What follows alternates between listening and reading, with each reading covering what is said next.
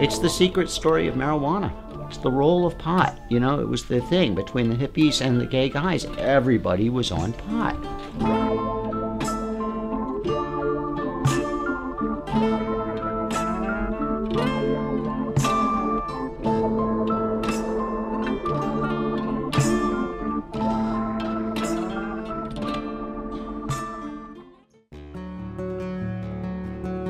Dennis Peron, back then, was one of the most famous potheads in America. And the yippies would fly Dennis out there, and Dennis would come to our parade, and he'd be like our keynote speaker. So we're talking back in '83. I met Dennis when he came out here with Jonathan, his lover, and Stevie, and a couple guys. They held a whole little road show. They all came out and stayed at 9 Bleecker Street with us. Dennis was a great guy. He would always start off everything, you know, because you got all these people here for marijuana. But Dennis wasn't going to leave it at that. He knew that there was also a lot of gay guys out there who were also in need of some support and some leadership. So he wanted to see these communities come together. Dennis is a very pragmatic guy. So he would get up there and he would start out, "Hi, I'm Dennis Peron. I'm a gay man. I'm from San Francisco, California." And he would lead off like that. He would be very inclusive. He would reach out to the gay guys in the crowd, the lesbians in the crowd, the transgender people in the crowd, as well as the marijuana smokers, and make his point immediately and powerfully that our communities are linked, that gay people smoke pot, and potheads are often gay people. There's no division between these communities. We all are brothers and sisters in this struggle.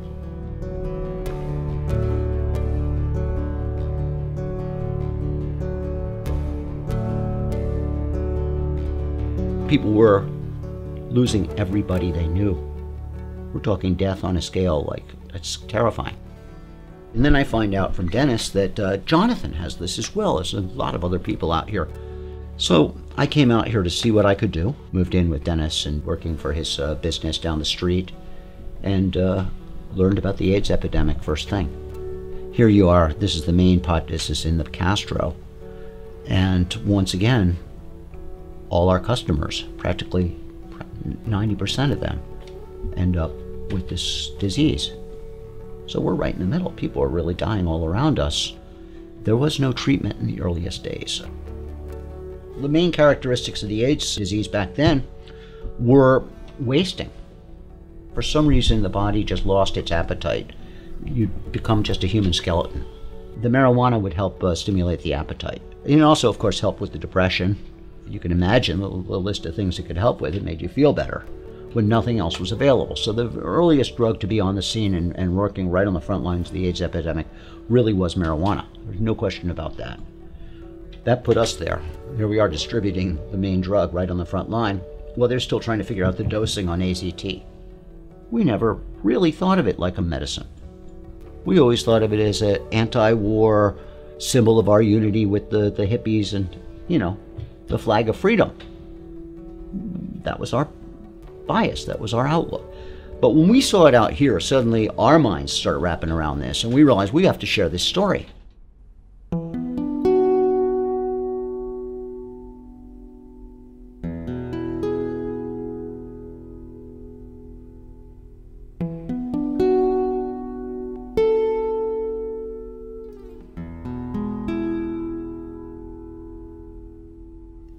At that same time around us, something else was happening, and that's Brownie Mary. And she was secretly bringing patients brownies as an underground thing. And she was just doing this overtime. I mean, she was making a lot of brownies. She had a major distribution thing going, and we had never heard of it. We had no idea. And Dennis and her were friends. But we didn't know. And one day the phone rings, and it turns out, of all things, it's coming from Cazadero, California, a little town up north. And it's a bust. And it turns out it's Brownie Mary got busted. And what it is she was at her nephew Steve's house. For some reason, the cops come raid Steve. They catch her. Nothing more to say. They get her baking brownies. That's what they got. But they got her. So stone cold bust. Baking brownies and distributing marijuana. That's completely illegal. You're going to jail. So they call us. What do we do? Dennis calls immediately. Just goes, we fight. We kill them. We destroy them. This is the best news I've ever heard in my life. He says, you stand strong. Let me get back to you in a few minutes. He gets on the phone, doesn't even stop anything, just grabs a cup of coffee here, grabs his Rolodex, this beaten down little Rolodex he had, all these cards, because he had every media contact you can imagine. They'd all interviewed him at some point. They loved Dennis. And he just starts calling. Hey, KGO? CBS? ABC? I have a story for you. They have busted this old lady in Cazadero, and she's giving away brownies to AIDS patients. Next thing you know, she's our first break into the media. We have somebody that can really tell a story that America's going to listen to and love. The trial, she killed them. They tried like hell to get out of that one. Boy, did they try to get out of that one. Eventually, they just said, forget it. We give up. Not guilty. We're just going to declare you not guilty despite the fact the evidence is there. Just get out of our courtroom. And she said, okay, but I'm going to go bake more brownies now. It was just wonderful. We had a big hearing for Brownie Mary Day, San Francisco. We'll use this as an occasion to bring lots of patients. Dennis choreographed this like you wouldn't believe, but all these patients up there who one after another spoke about their immediate pressing need for pot. Why I have to have pot.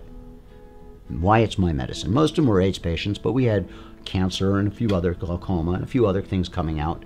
And it was a real mind blower. The media never heard this. They'd never heard this. So they're just like, wow, it's medicine? These people want to talk about that? Old ladies want to smoke dope on camera? So we decided to do something radical. We decided to pick a fight that was designed to go to court, that was designed to start a court fight, that we figured we'd win, that would legalize sales of marijuana once and for all. We figured that's the best way to do it. This stuff's got to be for sale somewhere. You got to be able to go buy it.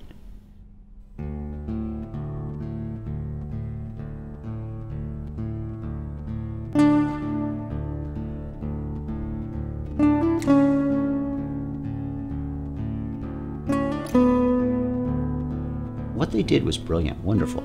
They decorated the downstairs apartment to make it look like a cafe.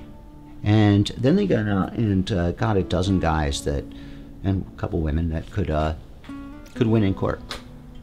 People that had serious medical, AIDS, dying people, and said, we want you to buy and sell marijuana on TV. Dennis actually set up a scale himself at a table, big pile of pot. And he had each of these people come up and put money on the table, and he'd weigh out the pot and give it to them right there. We invited a guy from a TV station to come down there and to call it our secret location in the Castro for this underground cannabis buyers club. Now, we didn't have a club. This was a one-time camera shot affair. It was straight up an act. The cops are going to see Dennis on TV selling pot. They're going to come arrest Dennis. We're going to go to jail. He's going to go to jail. Then we're going to go to court. We're going to beat this thing. Simple plan, right? How could it go wrong? How could it go wrong? Red flag, bull always charge. Bull don't charge. Then the phone rang. And it turns out it's the TV station. They've received something like 300 phone calls from gay guys around the city who have AIDS, who want to know where they can join that club that they just saw on TV. Now what do? There is no club. Tell these guys, forget it, it was just a gig. It was just a bluff. Can't do that. So we told the TV guys to tell them to all call us. And we'll do what we can. So Dennis did the next thing, and this is why he's Dennis, and why he's such a great guy. We were underground. They were right over here around the corner at Ford and Sanchez, little apartment. They would open up for a couple hours twice a day, just like always. So I went over there and told the guy that was the bud keeper there and the door guy, I told him what's going to happen now. I says, okay, guys, and these customers, I says, okay, we've just opened up to everything. We're going to have a lot of people coming over here that are complete strangers. This is going to be the first time. We've never done anything like this before. You can come or you can go. You can stay. We're not going to throw you out. You're part of this group, but that's what we expect is a bust, and that's what's going on. The funniest thing is that the cops didn't come to that place. And in fact, the crowd grew and grew and grew. We had 300 people before you know it. Very few of the old timers quit. Next thing you know, we're blowing out that building. I mean, it's a small apartment. We've got hundreds of people showing up. One day, a guy couple days, or maybe 2 weeks into the thing, a guy knocks on the door and let him in. And he says, "You're not going to believe how I heard about you guys.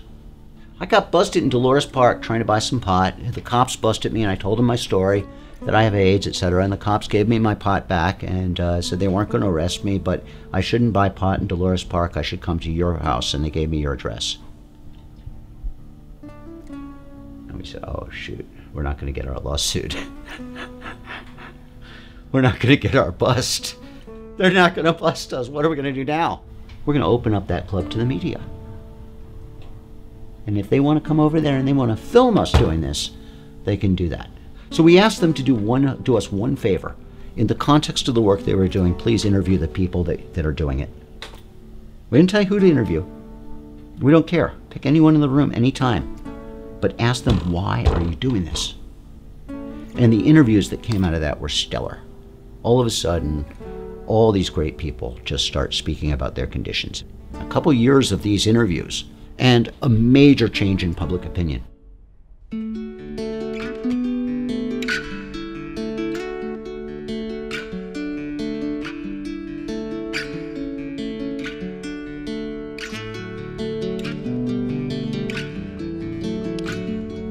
During this time period also, we put 2 bills on the governor's desk. A lot of people don't know that. They think 215 and that's the end of the story.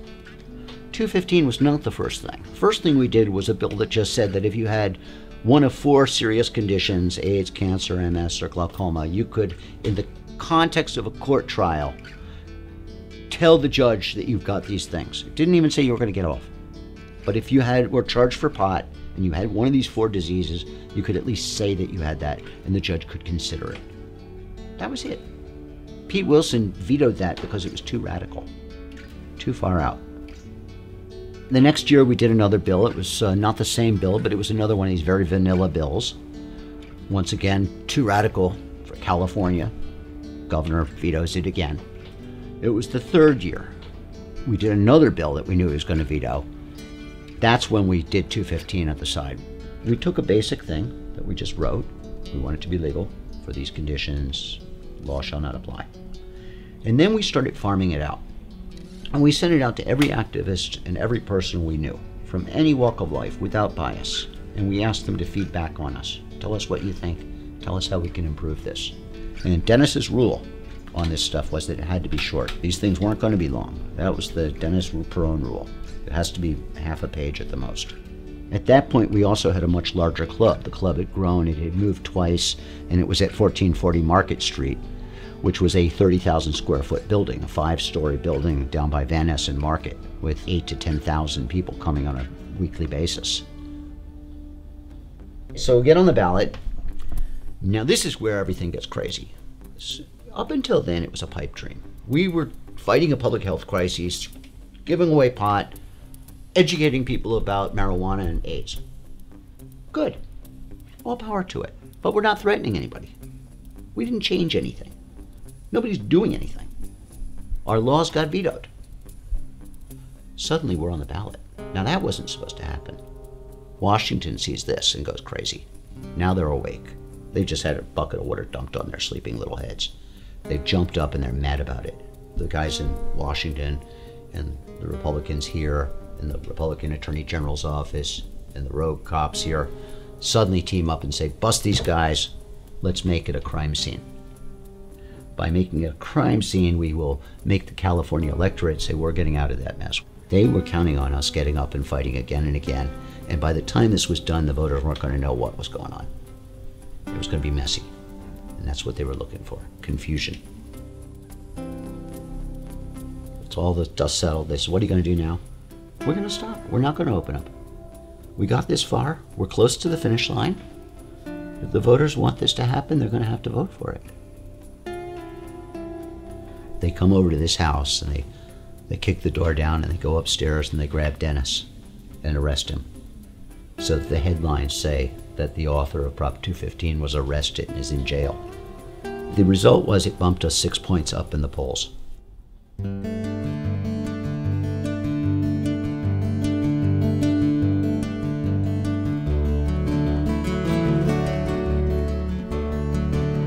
So we won the election, Greatest party on the face of the earth. I mean, the club, man, on an election night was standing room on, like, the smoke just pouring out of the windows of that building. I mean, holy God, man, you just would have sworn it was a 5-alarm fire.